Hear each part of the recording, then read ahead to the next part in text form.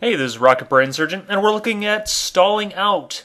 This is when the plane doesn't have enough airspeed to continue its course in the air, and it starts to fall. Stalling out is incredibly disadvantageous because the plane that is stalling has no airspeed, so they can't move. They're just sitting there, and they frequently have very little control over their plane. Right now we're in the BF-110B, which is a perfect example because the BF-110B is the energy fighter. Now I have somebody on my tail, and I use mouse look to check behind me while I climb, checking his progress.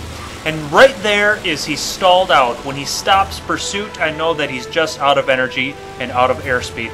So I turn around, and diving on him is completely easy. It immediately exploded. Having a plane chase you into the vertical and stall out will be some of the easiest kills you can get. Next up, I'm with a flight mate. He and I'm in the BF-109, he is in the P-40. We're going against an F-4U in the vertical. This is going to be a horrible, horrible example of where I don't pay enough attention to my airspeed and I'm the one getting worked. So as we're approaching the enemy, you notice that I'm trying to set up the engagement the way I want. And I turn away from the enemy because I don't like the way it's engaging. He was higher altitude than I am, and I don't want to do that frontal engagement. So I pulled back a little bit, I got some more altitude, and when he went after my flight mate, I decided that was a good time to engage. Now the F-4U is a great climber, and you can see him escaping into the vertical.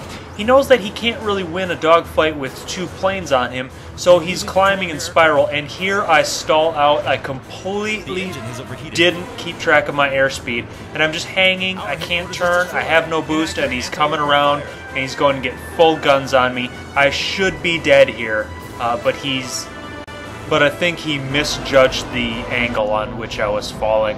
I got lucky.